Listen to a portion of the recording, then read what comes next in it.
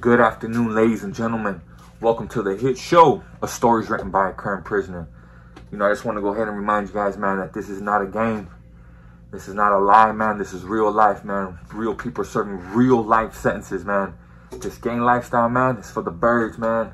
Don't throw your life away, man. Check yourself before you wreck yourself. You know what I'm saying? Because everything that's around you right now, you can lose at the drop of a hat, man. Seriously, check yourself before you wreck yourself, man. We have Edmundo Pulido, man, coming through with one positive message, man, before he introduces his friend, man. He's going to be introducing a few more figures, man, to the show, man. We are creating a great team, man, a great bondship, man, and I'm going to go ahead and let him take over, man, and do his thing, man. Please hit that like button and show some support for us. And please hit that subscribe button if listening to prison interviews is your thing. It's your boy right here, Tony, and I'm out.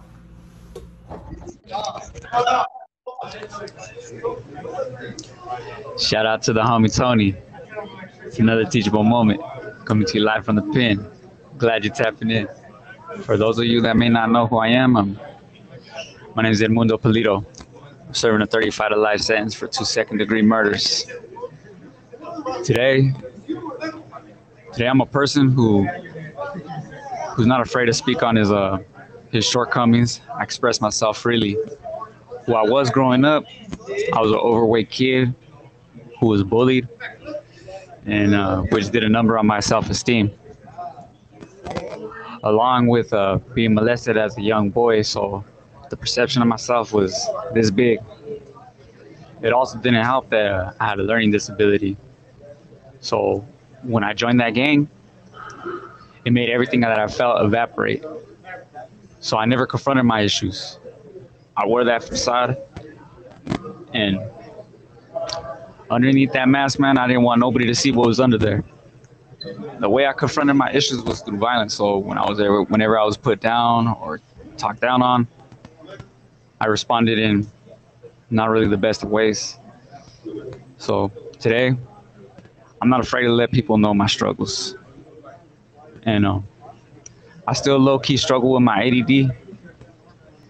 When I talk to people, sometimes it's hard to catch on to emotional cues. I have to read things over and over just to understand them. And I also got to ask people to repeat themselves for me so I can understand what we're talking about.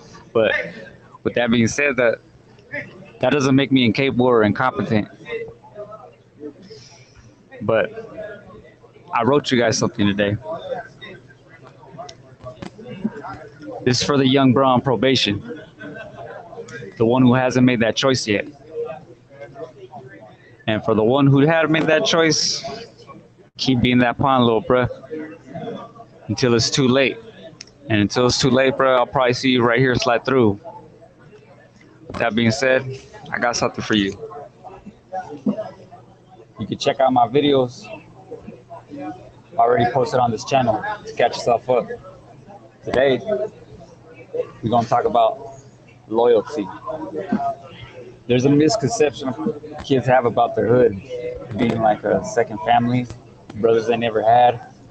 They think that if this dude is willing to fight for me, shoot for me, or kill for me, that must be loyalty, right? Wrong. Because when them cuffs get put on, the only thing that dude is loyal to is their own reflection. Sell you out, testify, and take a deal. We'll get into my cousin in a later segment. My cousin who wore a wire. For now, I want to tell you how I ended up in that jail cell in the first place, so that he could set me up. Disclaimer: I own my beef. I pled guilty. I'm doing my time, but I never told on nobody, and I stayed loyal to my family, my real one. Not the politics that left me and my family hanging. So I'm a former norteño from Salinas Casa Plaza. Our politics there are no red on red funk, period. That's exactly how I got shot, and my cousin got murdered in front of me. We was at a house party, homies, no enemies, but a young drunk dude has words with my cousin. They scrap outside, one-on-one, and the side buster steps in, pulls a gun, a bitch move, by anybody's standards. I'm hit, he dies, And the big homie in the pen, somewhere from the NF, sends word down saying that we can't retaliate. That hood don't have to give up the shooter. They let him leave out of town. They let him leave out of state. We just supposed to take the L. We said, hell nah. You kill my family and you don't get punished. You get to leave and you gotta suck it up. Nah, bro. See, these shot callers be taxing hoods. You gotta pay rent to be active in Kelly. And them old dolphins in the bay, Pelican Bay, counting shots, care about one thing, and one thing only. Their money, well, two things. Their money and the dope that gets them high. They see problems like this as a money interruption. They don't care that my family was killed in violation of the street code. And they let that hood slide. No punishment. That's what these kids don't understand. Their life means nothing to these dudes at the top. The rules only exist to be enforced if and when a dopey says so. And we found out the hard way. I caught a 15 life, second degree for my retaliation. The shooter bounced, so we hunted for one of theirs, which was an innocent man, and I felt justified at the time. I was technically no good as soon as I got my retaliation. And that's ironic. I'm no good for avenging my family. No good for avenging my family member. Killed by somebody for their action. But that hood didn't have to pay for that bad action. Politics is bullshit. Fellas, it's a fake ass label dolphins put on bad decisions that don't respect your life and only care about being high and being paid. There is no loyalty, my boy. That's the lesson today. We are here to deconstruct this fake ass gang mythology. We might hurt your feelings, but we don't care. We're here to save a life. This channel is about mentorship. So if you're watching, you're in law enforcement, media, probation, use us. Lean in. Let's build. At the end of this segment, we'll have my contact info. Get at me via mail, email me through the GTL and Getting Out app. Write a Prisoner, my YouTube channel, FML Confessional, or my TikTok at FML Confessional. I want to introduce you to my little brother. He's doing 30 to life for a second degree murder as well. But he started banging in the 3rd grade, got his first face tattoo in the 6th grade. He caught his case at age 16. Pay close attention. Until next time, it's your boy. Thank you.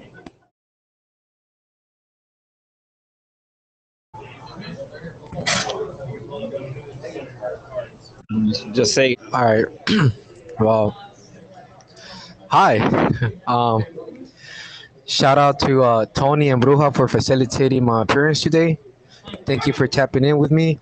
I'm Savage. The picture you clicked on to access this video is me at the age of 14 when I was fully doing my Dougie, or so I thought so. I'm 24 now. It's been over a decade since then, and it's taken me that long to finally get bold enough to show myself. I'm here to talk to that kid that's on probation, but not yet in a gang. You're important, my boy. You really are. You don't need fake friends, fake family, or fake loyalty. First of all, you don't need nobody's approval. The only approval that you need is your own as a man, and to stand on your own 2 feet and make your own decisions. I don't want to see you come here. I don't want to meet you in a blue CDCR shirt and wearing the same clothes that I'm wearing and eating the same food. Because if you come here, you probably didn't listen to the video, and I need you to listen.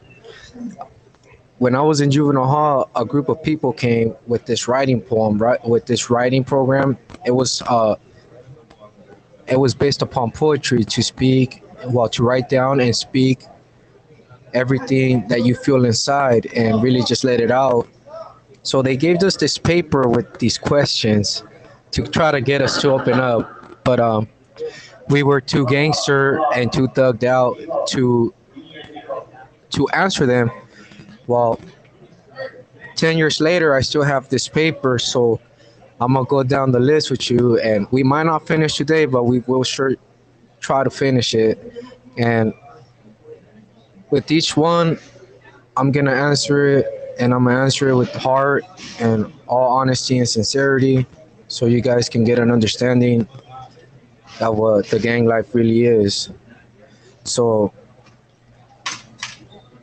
my home experience was a very tough one.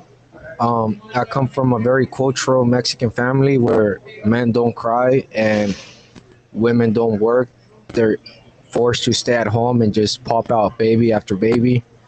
I lived in Mexico, and it was very, very violent in my household.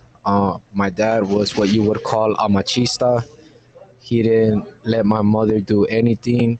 He spoke for her, he thought for her, and he pretty much he beat us all up. He was what you would call a human smuggler.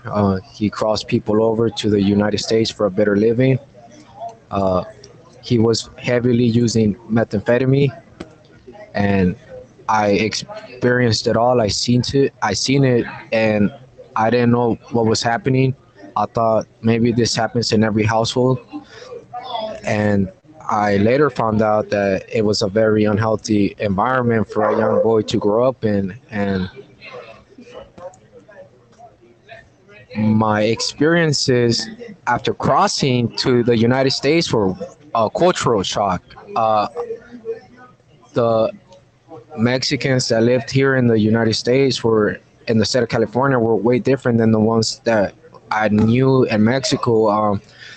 The mom worked. The mom made sure the kids were up and ready every morning, and the husband wasn't abusive. So to me, it shocked me. Well, when I started second grade in school in LA, I didn't know English. I couldn't pick it up. My sister picked it up, spoke it fluently in 6 months, and I figured maybe it's just not for me. Well, my dad decided that maybe we should move to a more agricultural society and environment where he grew up in, and we moved to the Central Valley, and school there was very tough for me. Uh, Kids did not talk like me, they didn't dress like me, and definitely did not like the same things I did. So I got bullied a lot. I would get beat up every time. Every time I went to recess, I was getting beat up. I was getting beat up in the restrooms. There was times where I was dying to go to the restrooms, but I was so afraid to just like go because I knew that they'd follow me there just to beat me up because I didn't understand them. I didn't understand English. I hardly spoke it. I understood the basic hi, good morning, how are you doing? And all I would say is hi. That's all I knew. And my biggest dream when I was growing up was becoming a brain surgeon. Um, yeah, I believed I was smart enough to become a brain surgeon. I always liked the idea of being paged in a hospital as patient Dr. Vargas. And if not, then I wanted to be in the Navy. I wanted to be a Black Ops. I wanted to be a Navy SEAL. I saw my first American war movie, and I thought I can be just like that man right there to serve a country. And I wanted to serve this country because it allowed my family to stay here. And I figured I'd give back by fighting for the freedom of every American citizen. And things didn't pan out that way. And the reason why my dreams didn't come true, okay, here's the real one. My dreams didn't come true because of the lack of motivation in my life, the lack of like positive role models. I was predestined. My family had already predestined my future. So I thought what they decided for me was what I was going to become. They told me that I would always end up in prison. and I thought maybe that's what it is. And I didn't have no more dreams of becoming a doctor or a Navy SEAL. The only thing I knew was, okay, I have to go to prison. It's the manly thing for a Mexican to do. Um, my earliest, my earliest like examples of that I can describe to you that I experienced that I knew changed my life in school were I would always get beat up, and I decided to one day fight back. And when I fought back, I got suspended. When I got suspended, I got hit at home. And I would get hit at home because they realized that I was getting hit at school for the longest and finally decided to fight back. So they would send me back to school to fight again. But then, contradictful, I would get beat up again at home for getting suspended for fighting. So they really didn't know how to make up their minds. And I was in third grade, almost the ending of the school year, when I was introduced to marijuana.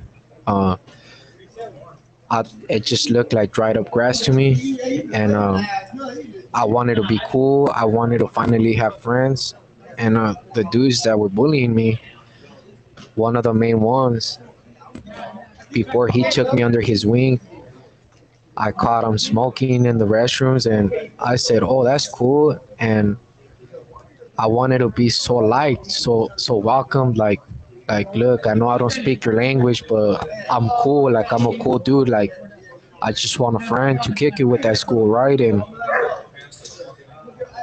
they never offered me. They didn't want to be nowhere near me. But I felt cool just knowing that I was in the restroom with them while they got high, while they got drunk. And you picture, we're just in third grade. We're kids. We're supposed to be running around and playing soccer, playing marbles, playing in the playground. Um, well, this is where my experiences with gangs came in. My experiences with gangs came in when he decided to speak to me for the first time after after beating me up one last time. He realized that I had heart because for a whole school year, I never told, I never cried. I went there and I took it like a champ. So I thought um, he stretched out his hands and he said, "Hey, this is why we do this. This is who we are. We're Northern Hispanics. We're gang members." And I said, "Oh, that's cool. What is that?" And they broke it down to me, and I just I just thought it was a bunch of people kicking it together, like as friends, as a cool little family. I didn't think nothing much of it. They didn't explain to me the violence. They didn't explain to me the politics. I just knew, oh, these guys are gangsters, I guess. So it's all right. And I didn't judge them. I just wanted to be liked and I wanted to be their friends. And I ended up messing up. I One day I remember it was summer vacation. I was transitioning to be a fourth grader. He introduced me to his older brothers, and his older brothers just had recently came out of prison, and they showed no remorse. They were very blunt. They were very cruel, and they said, "You kick it here. You're not just gonna be kicking it here if you're not a northerner." And I was so shocked because I was like, if I don't join, these guys won't be my friends. So I said, what does it take to be one of you guys? And they told me, you gotta have heart, and you have to be smart, and you have to be cruel and heartless. And I knew that I was the exact opposite. I wasn't that. But because I wanted to have my friends, I said, I'm in, I want to. And I was 8 years old when they grabbed 5 kids that were older than me, and they said, beat them up 14 seconds. And it just went on from there. It went on and on. And after the 14 seconds were done, they finally told me, you're from the hood. So now you no longer think for yourself, talk for yourself, and do anything for yourself. Anything that you do will be for the benefit of us, the people. And they sold me the dream. They sold me the propaganda. They told me this is what we sport, this is our color, this is our number, this is what we stand for. But they never told me the bad things about it. They never told me the negatives. They never told me the cons. They always told me all the pros. The nobody will ever pick on you. Nobody will ever bully you. Nobody will ever come to you and try to get crazy with you, bro, because they'll know what you are and they know that they mess with you. They mess with all of us. So I thought, oh wow, I no longer get to get beat up at school. So I thought, why not, right? And well, let's see. The question number 8. This is a good one. What do I think the gang did for me that I did for the gang? The gang never did nothing for me. And I'm gonna be very honest with you. I'm gonna be very blunt. I transitioned from fourth grade through the fifth grade as a little gang member. Didn't know anything. I just knew the gangs, and I started getting laced up more and more about it. Uh, when I was 11, I transitioned to sixth grade, and this is where it really got exposed to me. There was another gang there, and I guess they were our enemies, and I never knew. And I did whatever it took to show everybody around me that I was the hardest dude in that school, in that street, in that city. So I went missing for 2 weeks, showed up to school with tattoos on my face. I had 4 dots and 2 teardrops. And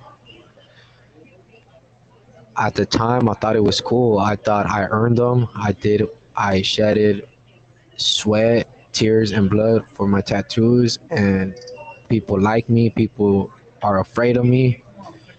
I put on this mask and painted my face to hide who I really was behind all that. And I had model, but they gave up on me. They only tried once and they just dumped me. I was like that candy bar that you open walking down the street and you don't have the decency to throw the wrapper in the trash can. Well, I'm the wrapper that you just throw on the side of the road and stuff. And I give them respects for trying, but if I could have had someone very like there in my life just guide me and tell me that everything that I'm doing is wrong, I wouldn't be here. I ended up getting arrested going to seventh grade and just never came out. I got arrested for my first time for assault on an officer because I thought that's what gangsters did. Well, it turns out that you do a lot of time for it, and that's when everything really got exposed to me. When I went in there, I was surrounded by different races, different gangs, and that's when I realized that everything there was like in the 1800s. Like, if you're Hispanic, you go here. If you're African American, you're there. If you're white, you're here. Everybody was segregated by their own race and their own gangs, and it was very shocking to me. And the two predominant gangs there were Northern Hispanics and Southern Hispanics, and I felt bad for the kids coming in there that didn't gang bang, that were forced to join a gang because they would get picked on, they would get bullied, and they were afraid to get all their stuffs taken. And at the end of the day, I guess you can say that like um, I realized that everything that we were doing was very wrong. It was very unproductive for ourselves. And upon getting out, I went back in 2 weeks later, and it hit me that I felt more safe being locked up behind 4 doors, well, 4 walls, and a door that could protect me from my family, from the real world out there. So I did whatever it takes to just get incarcerated. I didn't care about getting caught. I just wanted to be locked up. I just wanted to be safe. I was issued 3 meals a day. I was issued my own bed. I was issued a shower. I never had that. So being locked up to me was my safe haven. It was what I desired. And when I ended up getting released at 14, uh, the gang life really opened up to me. And I only lasted 2 weeks in the streets because the gang thought it was gonna be okay for me to commit a crime because I was fresh out, and they thought you were gone for so long, like see if you're still about it. So I didn't. I went in, got out. I was 15, and I was only out for 36 hours, and I took the life of a 65-year-old man that was parked across the street from me doing his everyday job.